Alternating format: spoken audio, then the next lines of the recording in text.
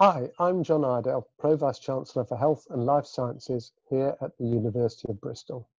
Welcome to the next in our series of Fireside Conversations, where I meet individuals working at the university who are leading the charge in research terms to address the COVID-19 pandemic and its consequences. The pandemic has had a profound effect on all of our lives. I speak to you from lockdown. The global economy has been affected, and many of us have seen our lives disrupted beyond recognition. This week, I want to explore the effect that the pandemic has had on education, and in particular, on higher education. In recent weeks and months, universities around the world, including Bristol, have worked incredibly hard to transition to online forms of teaching and learning.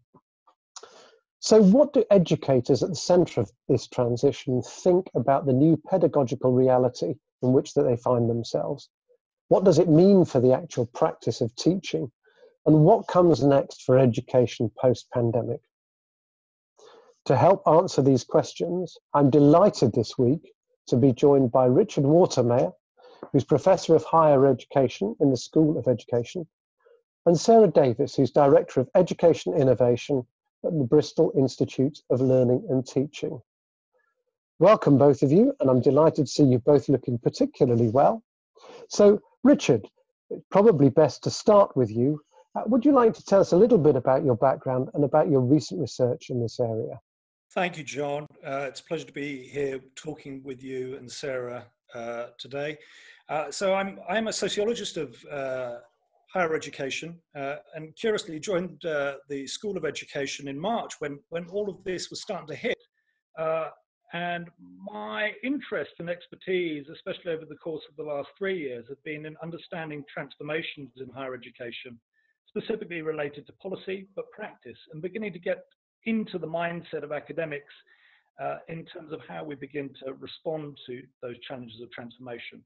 And in terms of transformation, the likes of COVID has been extraordinary, both in terms of the extent of its speed, in the ways which it's changed our everyday lives and what we do as academics, but also the extent to which this change could be seen to be not only just a temporary, but long-term aspect, impacting what we do, both in the context of our teaching roles, but also significantly in terms of our research.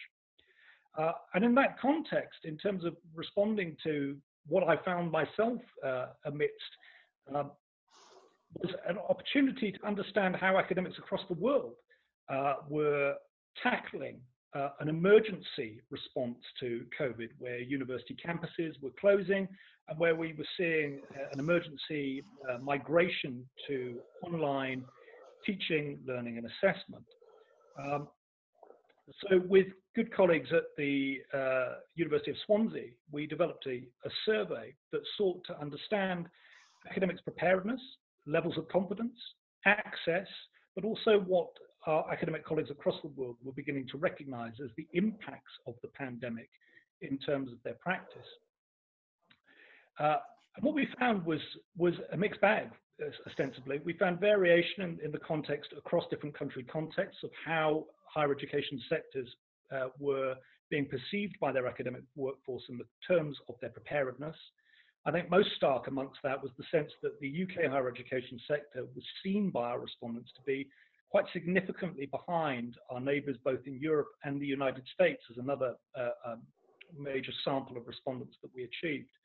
Worth noting at that point that we managed to get about 1,400 responses from across 40 country contexts to the survey. Other things that maybe not too surprising and which maybe many of our academic colleagues will register with was the extent to which a migration to the online teaching and learning context has brought with it significant intensification of our work, and also very much a blurring of our kind of professional and personal lives, where the online move has meant that in a way we're permanently on an online footing. We're permanently on digital on-call. And a lot of our colleagues across the world talking of the extent to which they, in part, were struggling to contend with digital fatigue, for one, but also for many academics with parental responsibilities or caring responsibilities for other dependents, the extent to which they were managing both home care responsibilities with the significant and essentially escalated demands of our students, who themselves are now undertaking their work for some a kind of foreign environment. And the extent of these changes in the context of thinking through the pastoral responsibility of academics, and not just the academic care, but the social and emotional care of our students. And I think this has also piqued my own interest and the interest of other academic colleagues in terms of now beginning to think through, especially the mental health challenges that are especially becoming prevalent in a COVID context and through the social isolation measures that it's precipitated, to begin to understand both how academics in a pastoral role can support the mental health needs of our students, but also ensure our own mental welfare in these incredibly challenging times. I think other aspects that have occurred and have been thrown up through the survey have been the fear of a move to digital online learning in the context of jobs obsolescence and the role and validation of many academics, where there's been something of a pushback against digital technologies, where they're seen to be a threat to academic lives and livelihood. And also concerns related to digital technologies, perhaps dumbing down the pedagogies that we are able to offer in more traditional and physical forms and in-person forms of teaching and learning. But needless to say, where there is some element of doubt, anxiety, there are also instances of people being able to identify the affordances of digital education and of the embracing of digital pedagogies. And what this may represent, especially in the context of an era of profound digital transformation and of digital disruption, and of what some refer to as the time of the fourth industrial revolution. So in a sense, there may also be an opportunity here in the context of our rapid move to online forms of teaching and learning for universities to move forward with their own enhanced digital provision. So whilst I suppose that it's fair to say that the research so far has thrown up a lot in the context of academic struggles, in the context of adapting to life in the milieu of the COVID-19 pandemic, there are also hints of what might be achieved and how the university itself might recalibrate, refocus, reimagine itself in a post-COVID context. Thanks. That was extraordinarily thorough and extremely helpful. I think it'd be quite useful now, if we might, we could bring Sara into the conversation, because you've described a number of issues that range from dealing with mental health challenges, feeling of potential obsolescence you referred to, and of course I think for many staff, and I've seen this in those that I've been working with over the last few weeks, those particularly with caring responsibilities, those that are perhaps homeschooling children, real challenges in the blurring of the boundaries between professional life and home life.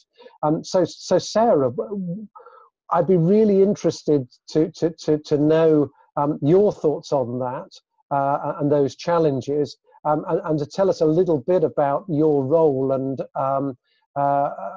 how you see things developing in this field.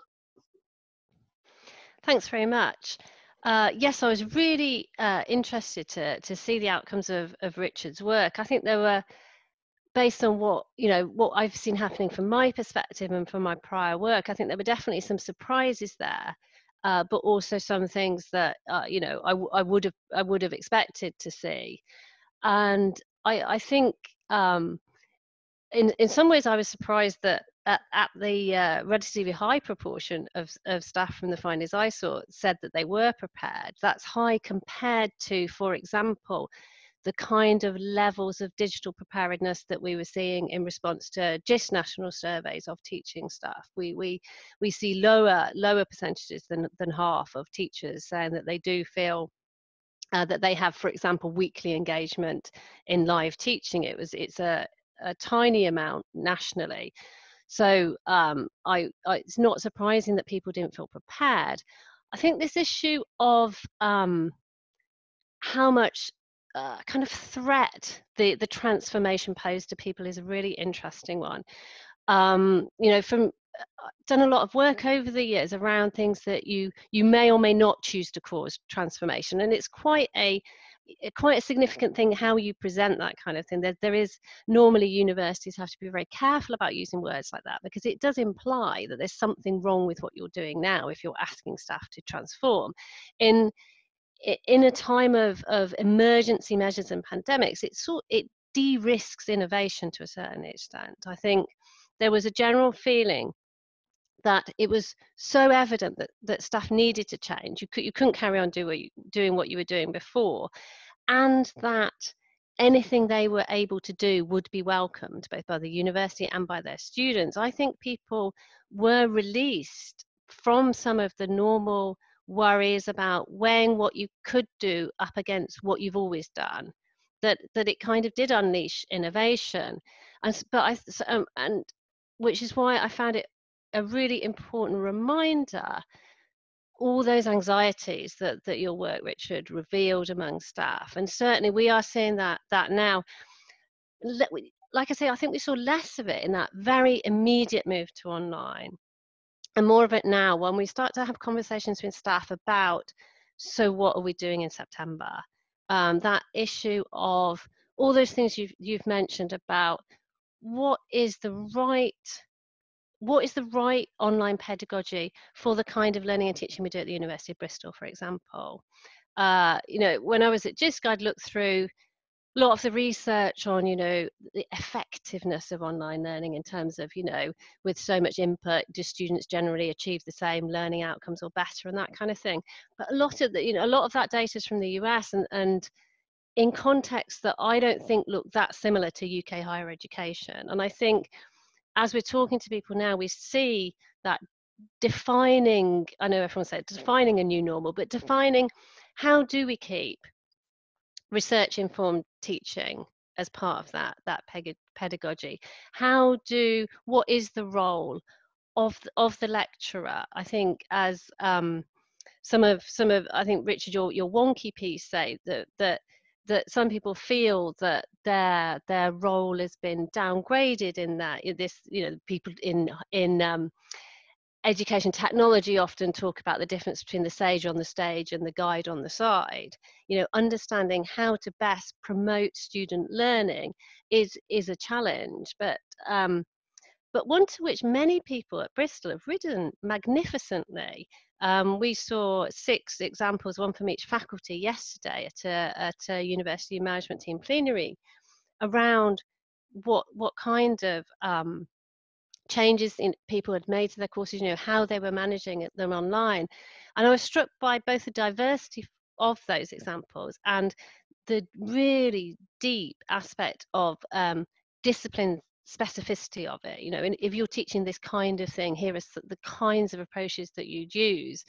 And the surprises, the one thing that, you know, that struck me was the sense that it, in some ways, it's leveled that teacher-student power differential, because we're all learners in this current context. And I saw that was an early recommendation the University of Ulster made to their staff that I was really struck by. Be very upfront with your students about the fact that we're all learning how this is going to work best. And in fact, some of those people who gave the examples talked about in week 1 of teaching they did this, and these things didn't go so well about it. But in week 2 they did something different and they learned.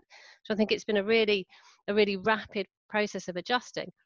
But there's still big areas that are problematic for our staff and students around certain types of practices that aren't well supported by our sort of default technology set, and all sorts of issues. I think everyone's concerned to make sure that that students, as many students as possible, are able to access and engage, and that we have ways of spotting students who are struggling or feeling really underconfident or are a bit lost when we don't have those facial cues, those body language cues to spot the students who are struggling.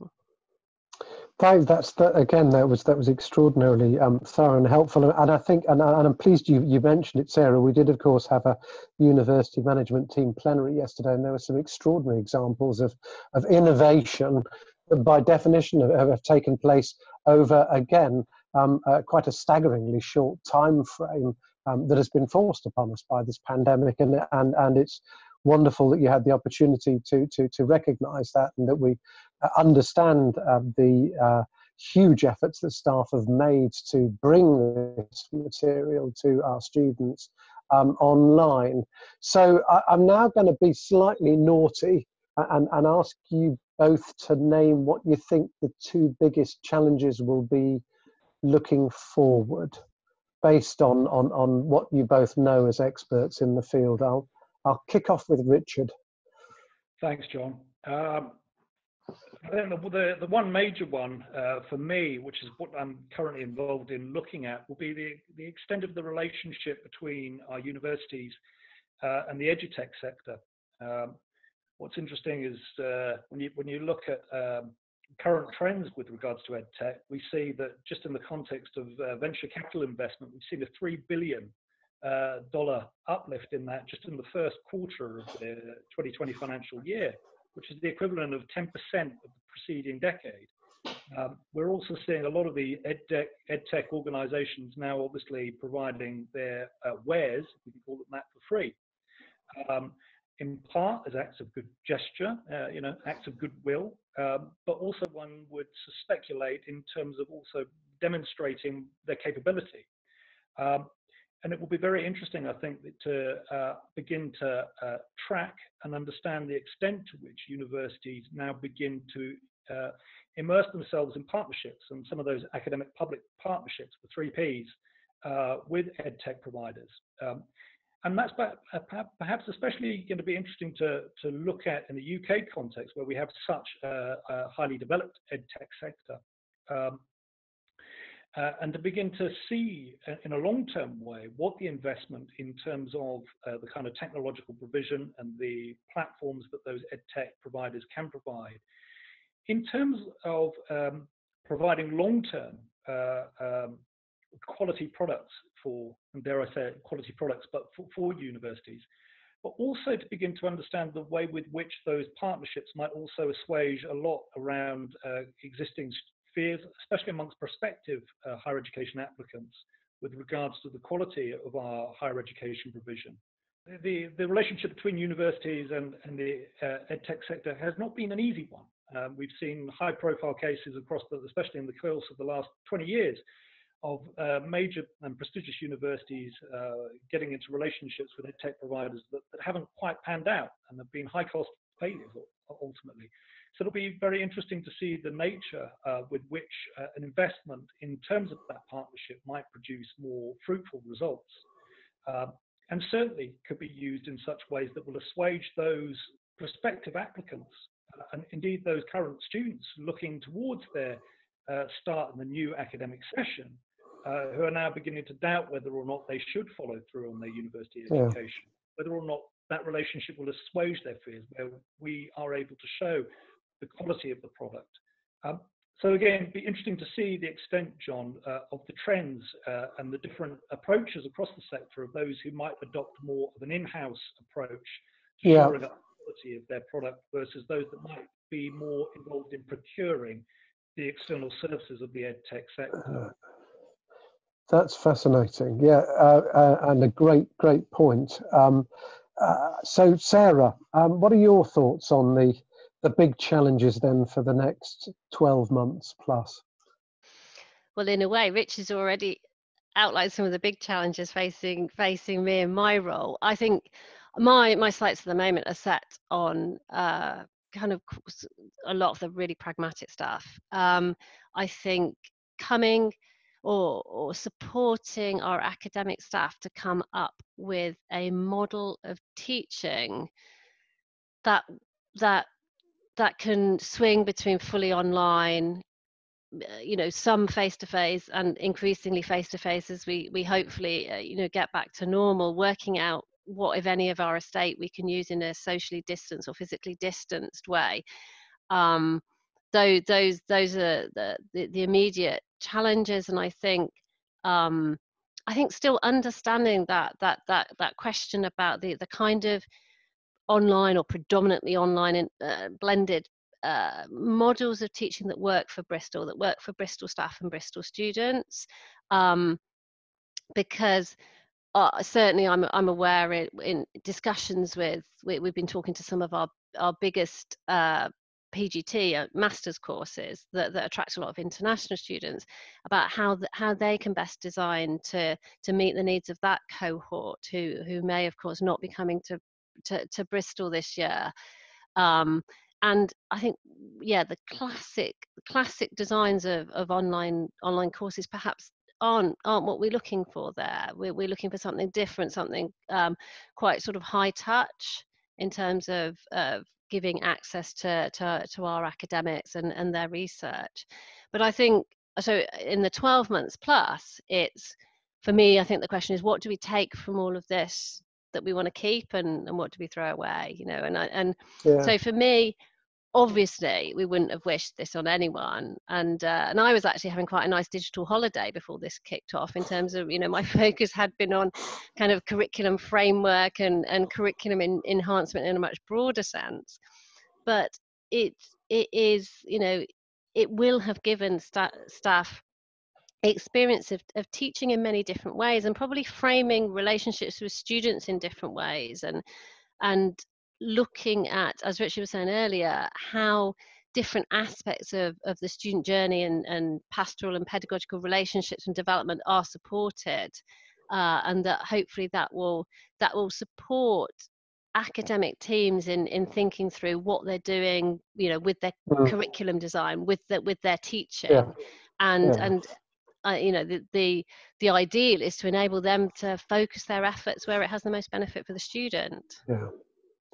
I'm really struck by what you've both said, and I think you've encapsulated something which I don't think I'd grasped before, that if we think back a year, we had this dichotomy of, if you like, online courses, which were created to be online, and we had our traditional means of teaching, which involved students who would come to lectures and would attend tutorials and the rest.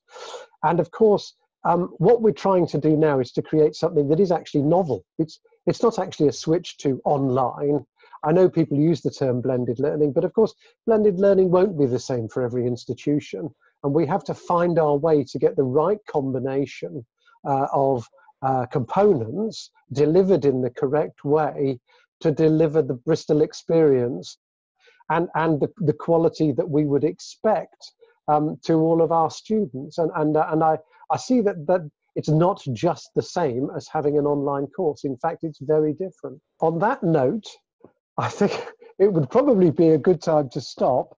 It's been really fascinating discussing this with you both this afternoon. So Richard and Sarah, could I thank you very much for giving your time? I know that you're both well, we've just heard how extremely busy you are, but thank you very much for giving us the time to discuss this important series of issues. Thank you. Thank you.